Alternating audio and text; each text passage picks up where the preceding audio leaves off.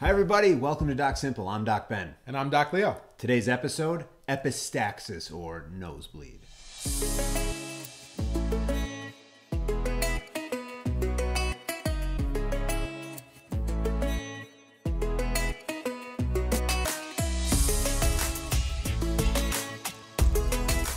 First section, of course, is symptoms of nosebleed. I got this one. You can do it. Bleeding. He's pretty good, isn't he? Okay, moving on to treatment. So treatment for nosebleeds, and we're going to exclude in this group anyone who is on a blood thinner. In that circumstance, you can try these things, but more likely than not, you'll need to seek some professional care. You got it.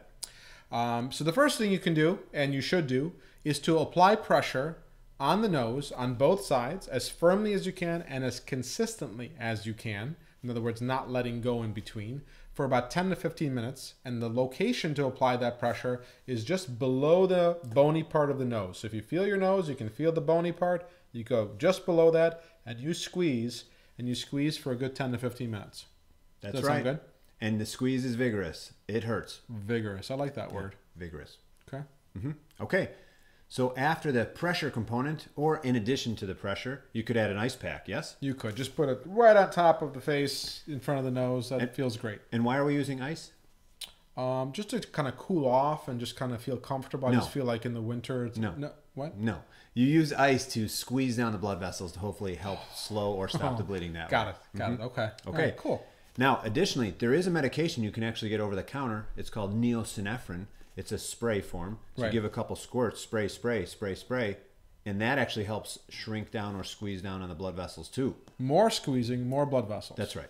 Got it. And then do we want to, as we're doing all that, do we want to just kind of lay down in the bed and just kind of relax and squeeze? Is that the ideal thing? Of course not. In fact, we don't want to swallow any blood. Blood is very irritating to the stomach and can produce vomiting. So the position is actually leaning forward slightly.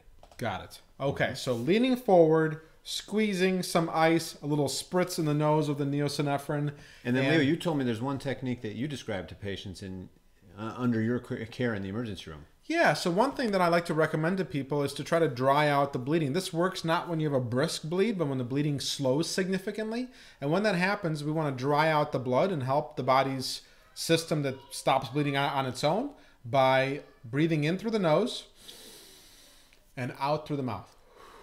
If we're breathing out through the mouth, then all that moisture that we're breathing out along with our breath comes out of the mouth and doesn't moisturize inside the nose, and thus doesn't help some of the active bleeding that persists. That sounds great. I'm going to try that. Yeah, you should. Okay. And then in terms of follow-up to all that, once the bleeding is controlled, we recommend using a humidifier as well as using some sort of lubricant inside the nose. Like petroleum jelly or antibiotic ointment. Perfect. Right.